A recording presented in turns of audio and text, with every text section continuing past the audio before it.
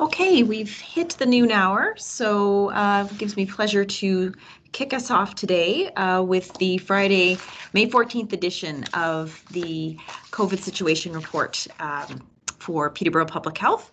My name is Brittany Cadence. I'm the communications manager here, and we're very pleased to have with us several members of our elected officials and media and other partners. So thank you for joining us.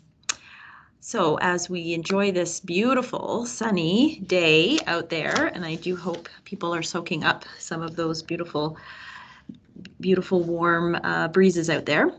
Let's begin. We respectfully acknowledge that Peterborough Public Health is located on the Treaty 20 Mississauga territory and in the traditional territory of the Mississauga and Chippewa Nations, collectively known as the Williams Treaties First Nations, which include Curve Lake, Hiawatha, Alderville, Scugog Island, Rama, Beausoleil, and Georgina Island First Nations. Peterborough Public Health respectfully acknowledges that the Williams Treaties First Nations are the stewards and caretakers of these lands and waters in perpetuity, and that they continue to maintain this responsibility to ensure their health and integrity for generations to come. We are all treaty people. Okay, so now I will invite our Board of Health Chair, Mayor Andy Mitchell, to start us off with some opening remarks. Please go ahead, Andy. Thanks, Brittany. Yesterday, the government extended the stay-at-home order for 2 additional weeks. The Board of Health fully supports this decision and believes it will contribute to a more expeditious return to normal. As we move through the next 3 weeks, I believe it will be important for the government to undertake 3 initiatives. First, to set out parameters that we need to achieve so that the order can be lifted or modified. This includes detailing goals such as daily new cases, transmission rates, test positivity rates, hospitalization, and ICU capacity. Adhering to public health measures will be easier if we have specific goals to work towards. Second is to consider what lower risk outdoor activities can be permitted. Everyone is exhausted and needs the opportunity to get out of the house and engage in play and recreation. Surely we can allow sports, exercise, and similar activities that can be done in small numbers, allow for physical distancing, and can be done wearing a mask where necessary. Third, we need to encourage people to get vaccinated, in part by outlining what additional activities vaccinated individuals will be able to do. Medical experts and government officials need to provide guidelines of what a fully vaccinated person can do with another fully vaccinated person. Hug, eat together, share a visit with a parent in long-term care. We all want June 2nd to be the end of the lockdown and the beginning of a slow and measured return to normalcy.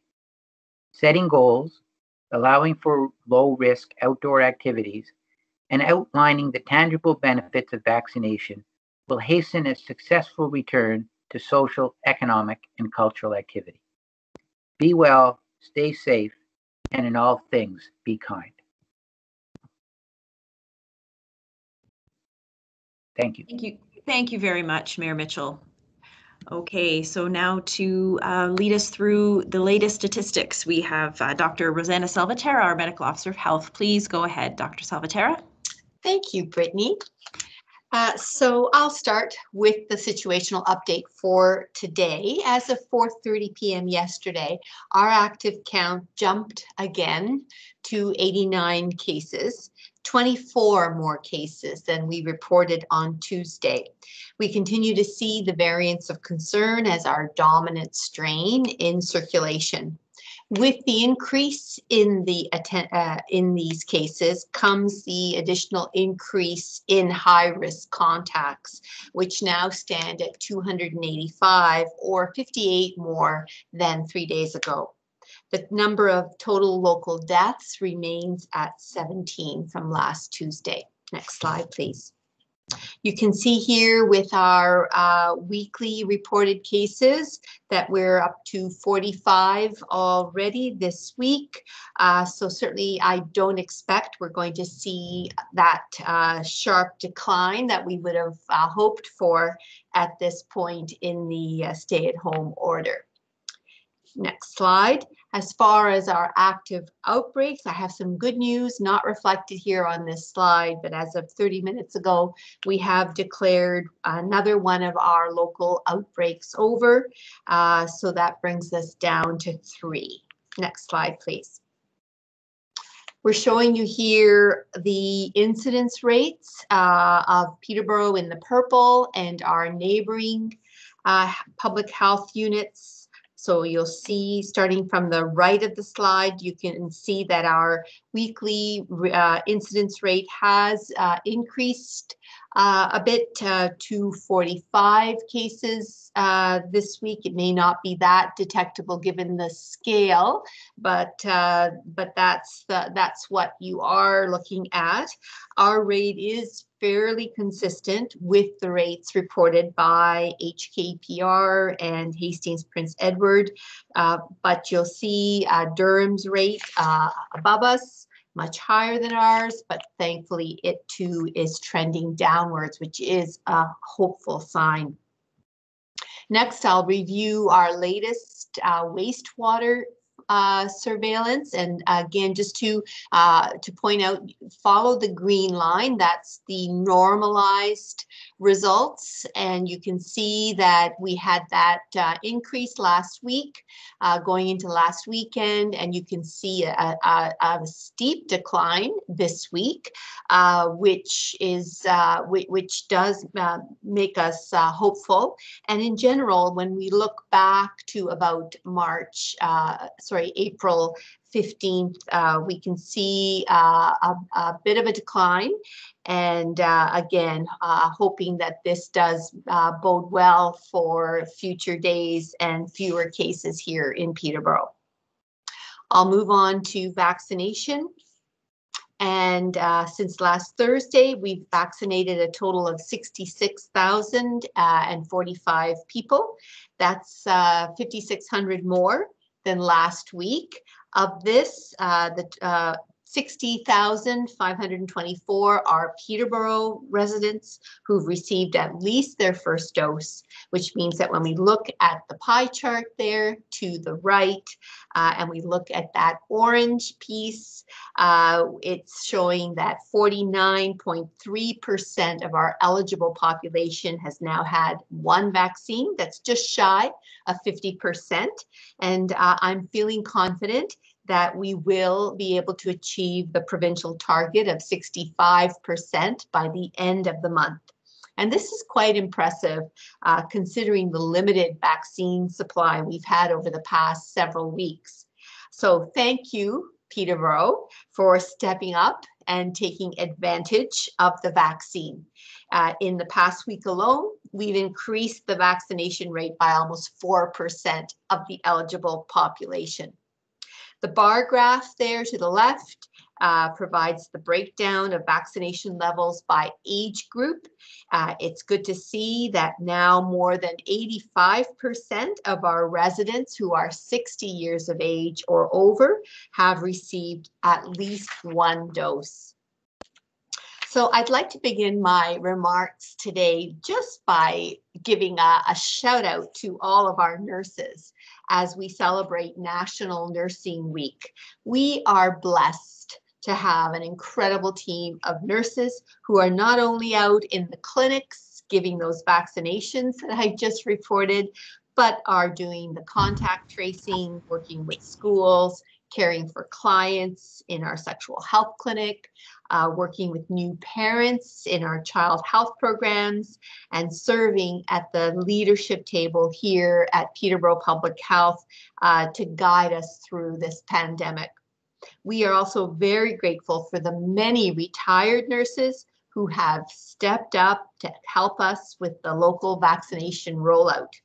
Please take a moment today to show our nurses some love as we honor their critical role in healthcare, in public health, both at this time and when we are not in a public health emergency. With the recent provincial announcement pausing the administration of the AstraZeneca vaccine, I recognize that our close to 7,000 local residents who received their first dose are likely having many questions.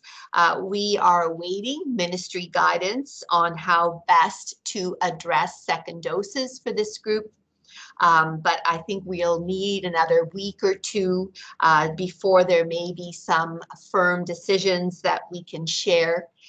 There are promising trials underway indicating that the mixing of vaccine types may offer even stronger protection. And the National Advisory Committee on Immunization will be providing its expert opinion on this soon. Regarding second doses in general, we all have, we've been receiving many inquiries here at Peterborough Public Health. The provincial booking system will be updated to assist you with this, but we ask for patience as we are continuing to focus on first doses here. We have a bit of catching up to do. In the meantime, happy to announce that PRHC will begin to provide second doses to healthcare workers who are in that highest risk group. If you go back to phase 1, you can see who they are. They will start getting second doses next week at PRHC. We've had good news regarding the expansion, the increased authorization for the use of Pfizer vaccine in 12 to 17-year-olds. We will be working with our local school board partners on a plan to start vaccinating adolescents next month, so that'll be in June. In the meantime, I encourage parents and youth to sign up using our Notify Me program on our website so that we can send you details about local vaccination clinics for this age band once our plans are in place, and that might be as soon as next week. As Mayor Mitchell noted off the top, the stay-at-home order has been extended until June 2nd. I support this decision as we need a little more time to bring our cases under control and to increase the percentage of our population that has some protection with immunization before we open up. I want this lockdown to be our last. As the weather continues to improve as well, I'm hoping to see more outdoor recreational activities safely open up. Extending the stay-at-home order is especially important for regions like ours with many seasonal properties and seasonal visitors, especially on a long weekend.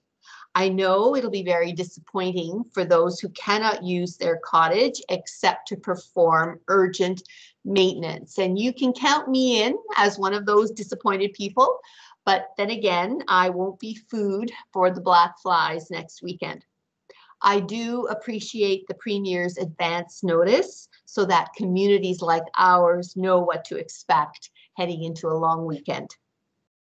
So 15 months into this pandemic, I understand that people are getting weary.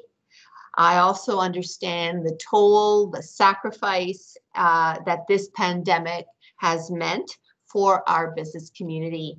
But this is not the time to give up. We are on the verge of getting to the other side of this. And I am counting on the cooperation and the goodwill of everyone here in Peterborough to help bring this third wave to an end. Thank you. Thank you so much, Dr. Salvatierra. Okay, lots of information there. We now will hear from our elected officials, and I see joining us by phone, I believe, is MP Monsef. And we also have with us Mayor Diane Therrien. So let's start with MP Monsef. Greetings, and please go ahead. Thank you so much, Brittany. Hello, colleagues. Bonjour, Anin, salam alaikum. I join you from my home on Mississauga and Anishinaabe territory, and I'll begin as always with profound gratitude to Dr. Salvatierra, to Chair Mitchell, to the entire team at Public Health and those on the front lines of the fight against COVID. I'll focus my remarks on vaccines and Nursing Week. So far, more than 20.5 million vaccines have been distributed to provinces and territories, and over 17.2 million shots have been administered. Here in Ontario, 81.4% of the shots delivered have been administered, with 1,315,654 doses to be administered in the near future. 690 Indigenous communities have vaccinations underway across the country, with 41.6% of Canadians having received at least one dose. Next week, up to 3.7 million doses will be distributed to provinces. This is the largest amount to date in a single week, which includes 655,000 doses of AstraZeneca. Now that our vaccination campaign is in ramp-up stage, as we see supplies continue to increase, we're also seeing an increase in daily doses administered. And let me take this opportunity to thank every immunizer, volunteer and otherwise, and everybody who's stepping up to roll up their sleeves and get those shots in the arms. Because over the past week, Canada has averaged nearly 334,000 doses administered every single day. This puts us here in Canada in top 3 among G20 countries in both daily doses administered per capita over the past week and total doses administered per capita. So keep up the great work, Team Canada. And these are great numbers. They show tremendous progress we're making with vaccine rollout, but we're not out of the woods yet. The lockdown for another 2 weeks will be difficult. Without a doubt, it'll be difficult, but hang in there, folks. The end is close, and we see it, we feel it.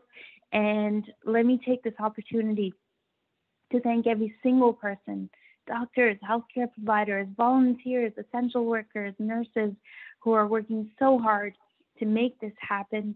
And, you know, it's an important week around the world, and here in Canada with Nursing Week, more than 90% of nurses are women, whether they're immunizing, whether in our schools, whether they're providing sexual health and gender-based violence support, whether they're supporting new parents, as Dr. Salvatierra said, contact tracing.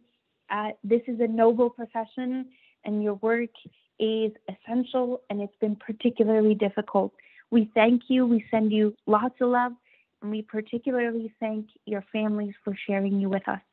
I hope for your sake, in your name, we all work hard to limit the spread, to get those vaccines, and to put this difficult chapter behind us. Stay safe, everyone, and have a great weekend. Thank you very, very much, MP Monsef. Great to have you join us today. Okay, let's hear from Mayor Therrien. And if your camera's working, I'm happy to put you up on screen. Otherwise, we can just hear your voice. I think it is working. Thank you. I don't have too much to add that hasn't been said. The sun's out, so that's helpful. We are, the news yesterday was, I know, disappointing for a lot of people, but this is what we have to do to get out of this. So it's a couple more weeks. We're going to get through it together, continue to support one another. And if you're eligible for a vaccine, get one. If you know somebody that is, I know I've had a couple of friends texting me about appointments. So the word is getting out and people are sharing that, which is great. It's one step closer to getting us back to normalcy. So that's it for me today. Thank you so much. Okay, great. Thanks so much for joining us today, Mayor Therrien. All right, so now we will get a chance to hear from our media colleagues. I'd also just like to acknowledge we have, in addition to Dr. Salvatierra available for questions, we have some representatives from our partners in enforcement, both representatives from Peterborough Police Service, so Chief Gilbert is here, and Inspector Lyons, as well as from the Ontario Provincial Police. We have Constable Joe Ayotte here today. So let's start with Joelle Kovac. You sent us some questions in advance, Joelle, from the Peterborough Examiner. So if you have questions for our speakers, please go ahead.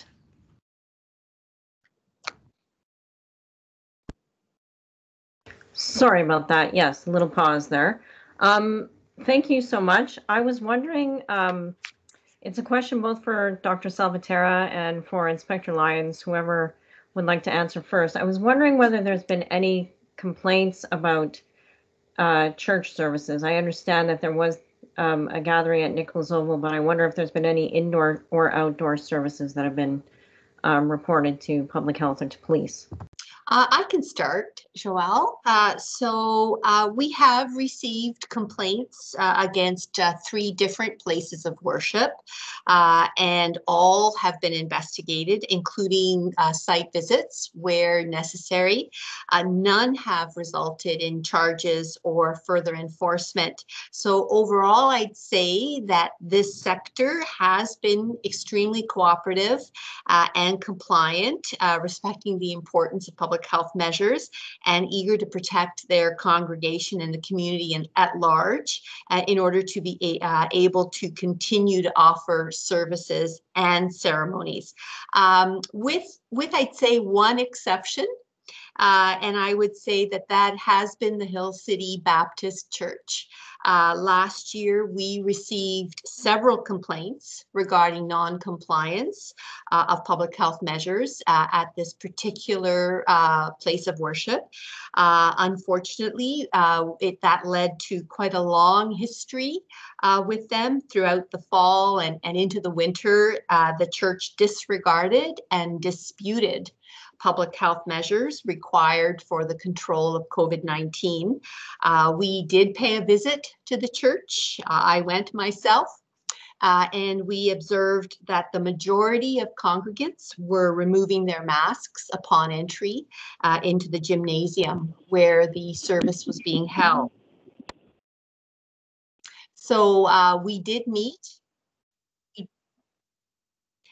We did meet with Pastor Kloosterman, and he made it very clear to us that he had no intention in complying with the provincial requirement for masking. And we were actually preparing to take additional enforcement actions. However, it wasn't required as the church vacated the building that they were leasing on December the 17th. So we haven't heard from the pastor since then until we learned that he had been charged last weekend by the police. Okay. There are some on their Facebook page, some videos from the last several Sundays that show services, but they appear to be indoors. Is there continued defiance of the stay-home orders, or are there not? I can't tell whether. Well, I would not be surprised if this was the case. We lost sight of them in December when they left the village on Argyle, where they had been renting the space. Okay, I was going to ask about the location. That was my next question. Okay. They're also advertising outdoor services. They're saying come at 10:30 a.m. and bring a lawn chair. Is that something that's allowed right now or not? Maybe that's an outdated ad, though. Well, currently, during this emergency and lockdown, there is a provision for religious ceremonies with a maximum of 10 allowed for the ceremony, and no socialization as well, though. Okay, I understand much better. All right. You mentioned one of the 3 churches.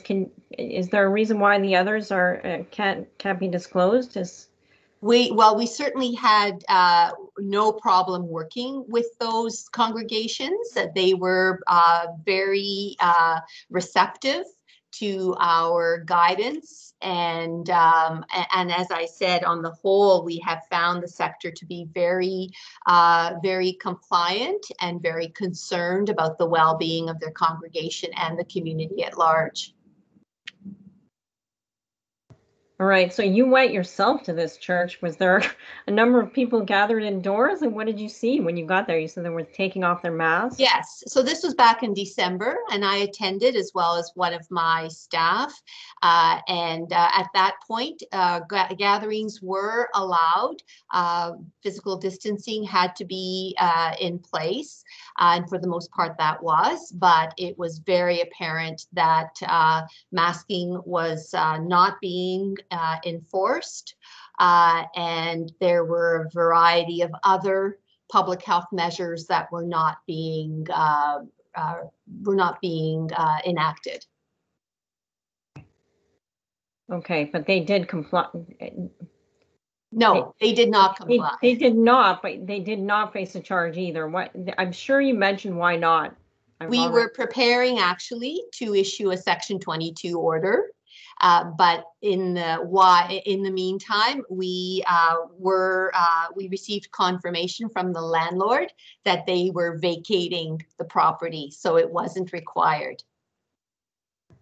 Okay, that's really helpful. Okay, I had asked police as well, but it sounds like you've covered that. I don't imagine. Well, I don't know if the police have anything they'd like to add from last Saturday. Oh, maybe they would. Thank you.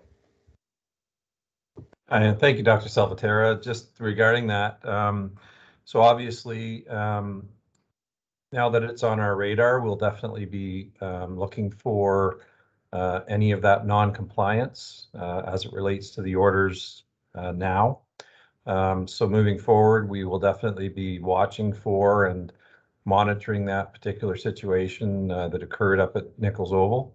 And unfortunately, I think sometimes that may be a transient situation where it may not be in place at the same place all the time, but whatever that may be, we will definitely do our best to follow up with it and follow up accordingly.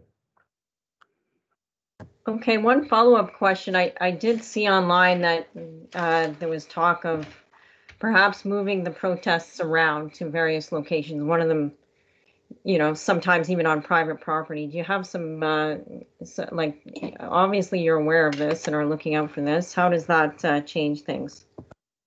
It just means that we have to be prepared for that, and that we have to monitor it very closely and be aware of those ever-changing situations. But it's really just a matter of making sure that we're following up and doing our due diligence and doing the best we can to try and deal with those situations as they come. Okay, that's really helpful. Thanks. I'll leave it to my colleagues now. Thank you. Great, thank you very much, Joelle. Okay, well, let's hear from Reg Watson from the Examiner in case there's any other questions from them. Do you have any questions, Reg? No, thank you. Okay. Okay, great. Then Taylor Clydesdale, you're joining us from Peterborough this week. Nice to have you here. Do you have questions for our speakers today? Yes, I do actually. Thank you. So just in regards to this is a question for Dr. Salvatierra. You know, vaccine saturation in the community. Fantastic news to hear that we're almost at the 50% mark.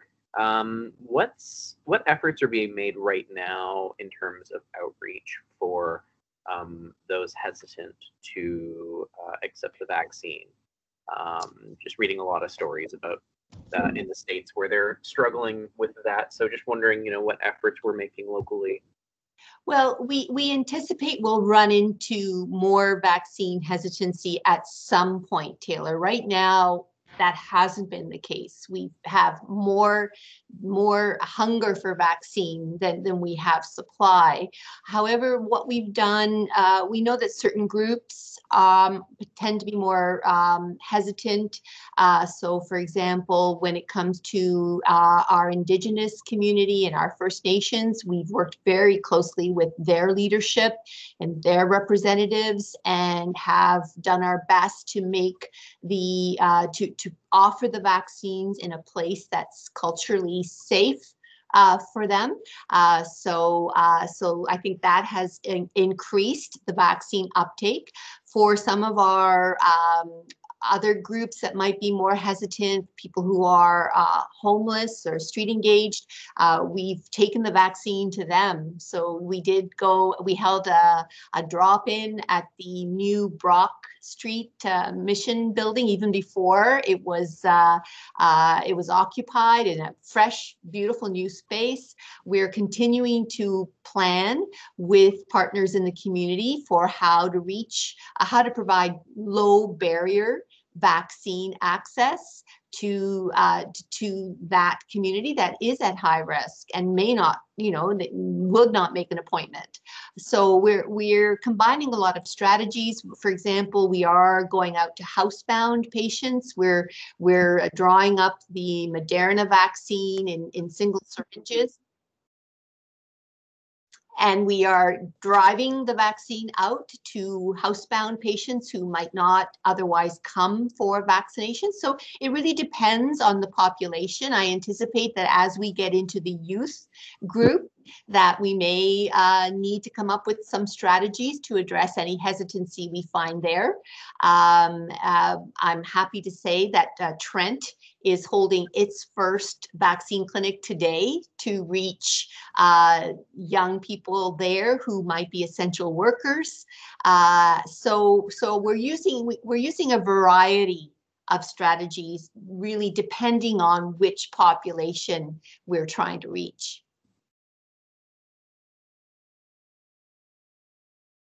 All right, that's perfect. The only other question I have was just in relation to yesterday's news about the extension of the stay-at-home order. People are expressing, frustration, exhaustion with the current situation. Are you worried that there may be further cases of lack of compliance with the stay-at-home order as the situation drags on into June? I think we're already dealing with that. We see it when we have a case and we investigate and we find out, we ask about contacts and we learn that people are socializing, they're letting down their guard, maybe because they've had a dose of vaccine and they're feeling a little more comfortable, or they're just getting tired of not seeing family and friends and they're going ahead with those indoor visits. So I understand that people are tired. I'm tired. I would love to have my grandchildren come over. It's right now, though, we have a little more time to go to try and bring the numbers down so that we can open up. And that we don't have to close up again. I mean, that's the fear. We don't want a repeat of what happened in February when we opened up and then the numbers just turned right around and started to climb again. So I'd like to get the job done well this time around and ensure that it's our last lockdown so that we can open up and enjoy the summer. All right, perfect. Thank you so much, Dr. Salvatore. I appreciate it. That's it for me. Okay, great. Thank you, Taylor. Okay, I see Danelda Fraser is joining us from the Havelock Rail out in Havelock. Do you have any questions for our speakers today? Thanks, Brittany. No questions. Okay, not today. Great, thank you. So let's move on to Paul Rellinger from Kawartha Now. Go ahead, Paul. Thanks so much, Brittany. Hi, Dr. Salvatore. A couple things I just wanted to clarify and then a question if I could. You mentioned an outbreak just cleared. Which of the outbreaks was it? Do you know? It was one of the daycare outbreaks. Okay. Was it? You don't know which one, though, right? Sorry, I actually don't. Oh, okay. No, fair enough. One of the daycare ones, then. Great. I just wanted, I think it was implied but not actually said. The group that was at Nichols Oval last Saturday was the Hill City Baptist Church? I believe you need to ask the police that question, so I'll hand it over to our police partner. Okay, thank you. Would that be Inspector Lyons or Chief Gilbert? Yes. So Paul, that information, it would, there's no definitive way to say that it's that particular church per se, but suffice it to say that the individual that was there is associated to that church. So I can't definitively say that it is that church. I can just say that the pastor that was involved has been involved with that church in the past. Okay, so you don't want to say the pastor's name, so I'm assuming it's the pastor of Hill City Church you're talking about. Correct. His name was mentioned prior, which is Pastor Kloosterman. Yes. Okay. All right. Sorry. I sorry for the confusion there. Thank you for clearing that up. I appreciate it.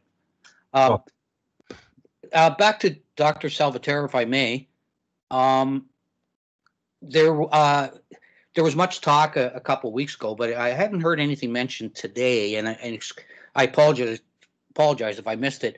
We're expecting a pile of vaccines still on Monday, and I just wanted to get there's a bunch of questions around that. How much, what kind, and what will the clinic situation look like as a result of this vaccine coming?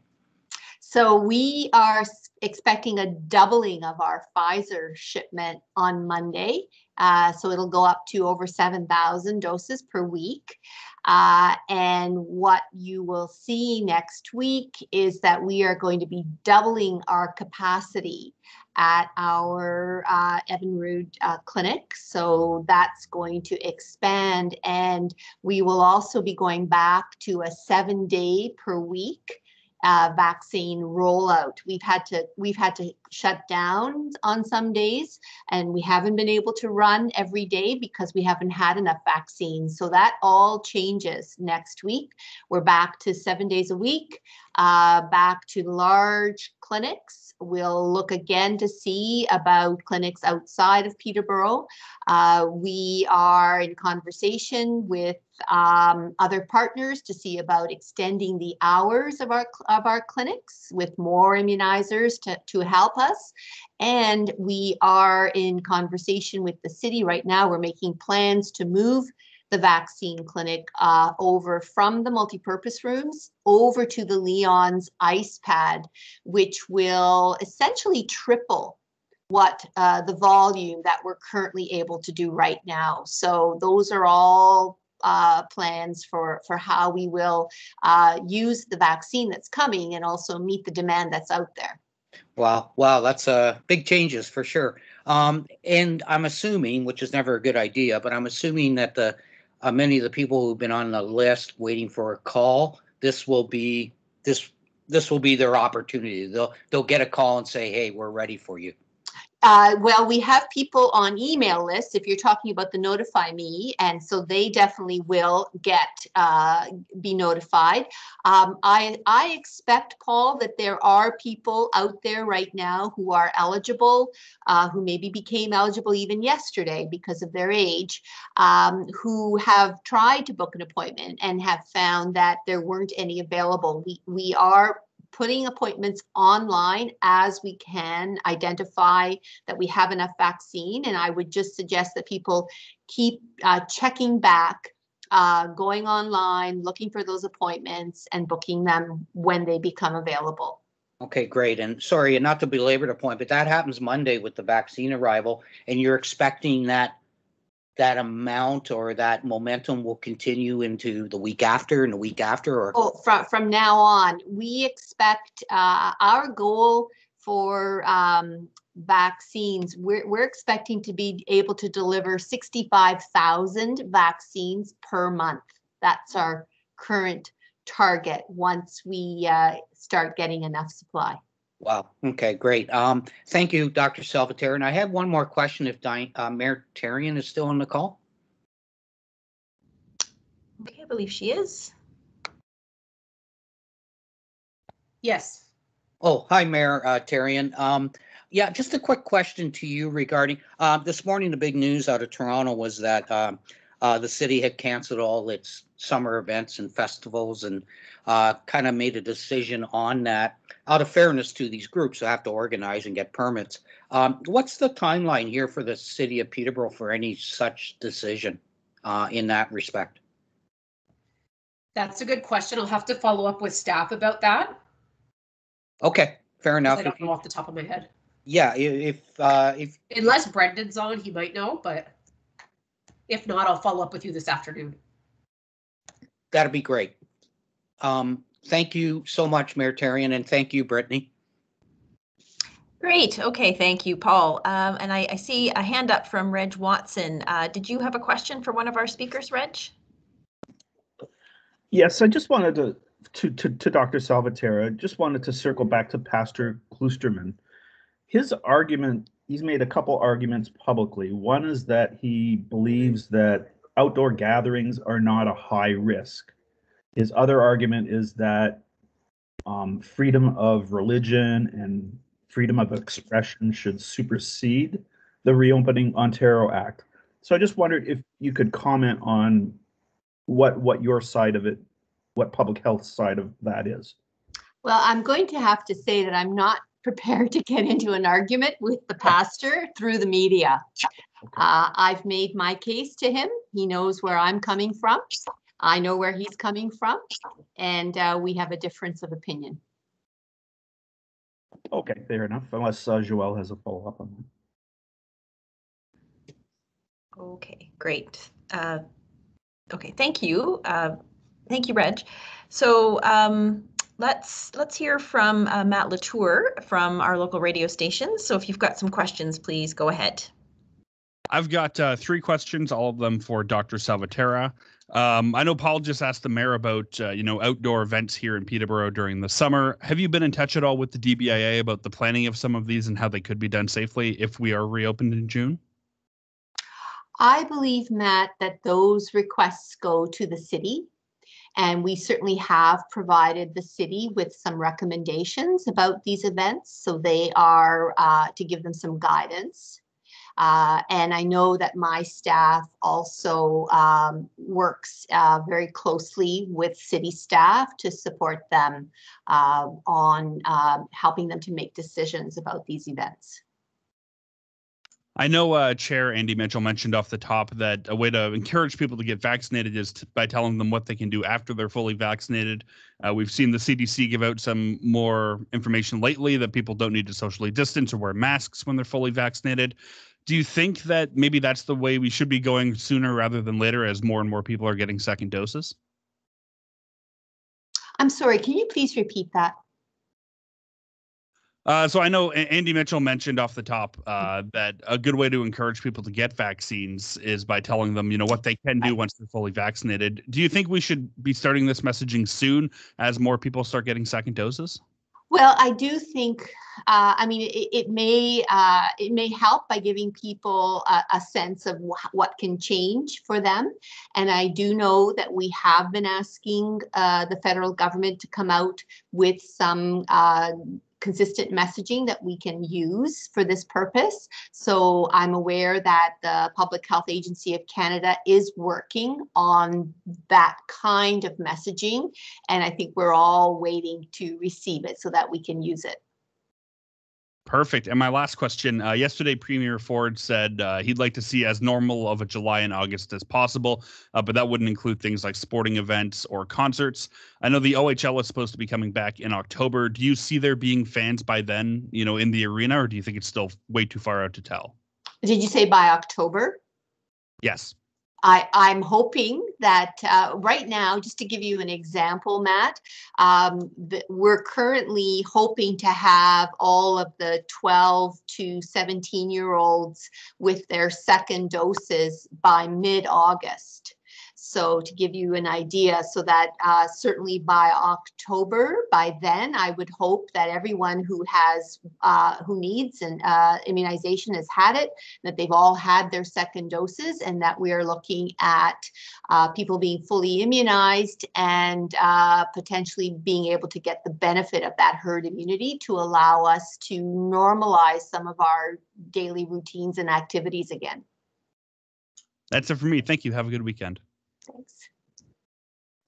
Great, thank you, Matt. Okay, so that brings us to Jessica Niznik from Global News. So please go ahead, Jessica, if you've got some questions for our speakers today.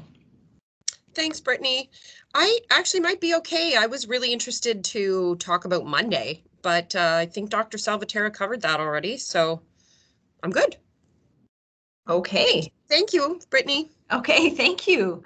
All right, well, then I believe we have heard from all of our media guests today. So I would just like to thank all of you for joining us, and please enjoy your weekend. Do stay safe out there, and we will see you back here on Tuesday. Okay, thanks everyone. Bye-bye. Thank you. Thanks so much. Thanks, Brittany. Thank you.